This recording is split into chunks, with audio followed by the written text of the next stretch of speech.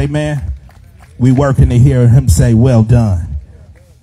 So we're talking about elevate foundations, and listen to this, future hopes. I want to talk a little bit about where we came from and what I hope God does as we look forward for those who gather in this place. As you open the bulletin, Exodus chapter 3 verses 1 through 12 is the story of Moses and God coming to rescue his children out of slavery and captivity and bondage.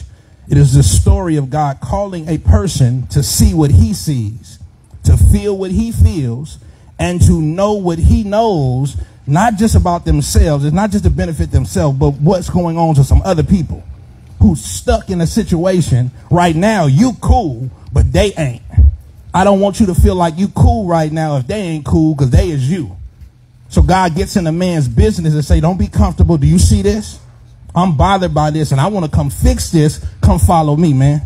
This is God coming to a man to say, I want you to see what I see and feel how I feel, not how you feel. Because you're going to look at people who struggle and say, oh, they better get themselves together. And he's going to look back and say, boy, you didn't get yourself together. It was me that came and got you together. So you needed help. So why you not go help somebody else? Listen to me right quick. Look at me right quick. Just look at me right quick. There is a island. This is somewhere like off in the Brazil area, some South America. Like this is like 1600s. There was slavery going on. Just basically another village captured some people, and they've been doing this for years, back and forth. And what happened was there were some men who said, "We tired of this. We finna go over there and get our peoples back." And so they went over and they got a group of them, and they came back home. And they said, "Man, but there's still some people over there." And they told the people who just got rescued, listen, bruh, before you come over here and start living like it's all good, you got to make a trip and go back. You got to taste what we had to taste to go back and get somebody. So before when you get rescued, part of your acceptance fully back into the place, it's like, welcome home, but get yourself ready. Eat some food, get ready, because you got to go do what's been done for you. Or else you're going to be selfish. We didn't just come to get you because of you. We got some people that's still over there feeling what you felt. Do you not feel what they feel?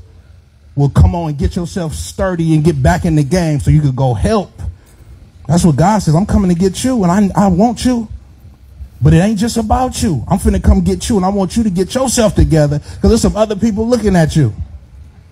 And then God says, really some other people looking at me through you. I can't get my shine on because you still looking how you looking. You don't want to get like me, and I'm trying to help you. If you get like me, things will work out for you.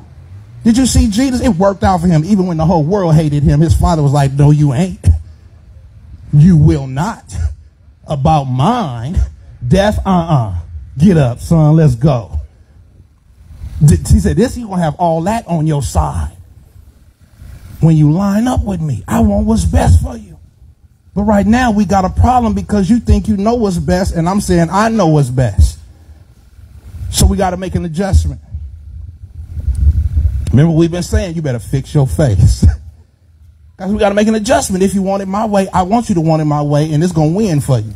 So he said, I came down here to help you make the adjustment. I seen your struggle. You ready to win?